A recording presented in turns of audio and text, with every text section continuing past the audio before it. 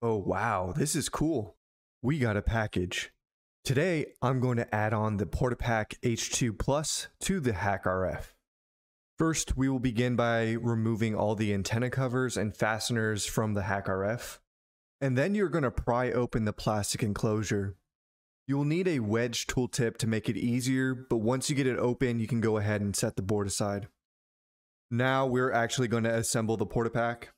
We're going to use this double-sided tape first to make sure the battery stays in place between the expansion headers. Connect the battery cable to the power input module, making sure that black is aligned to ground. Now we're going to take the HackRF board and align the pin headers to the Portapack H2 board and press them together to mount the boards. Next, you're going to throw these board spacers in and they should fit in pretty snug. Now we're going to take the lower half of our case and make sure all the cutouts for the antenna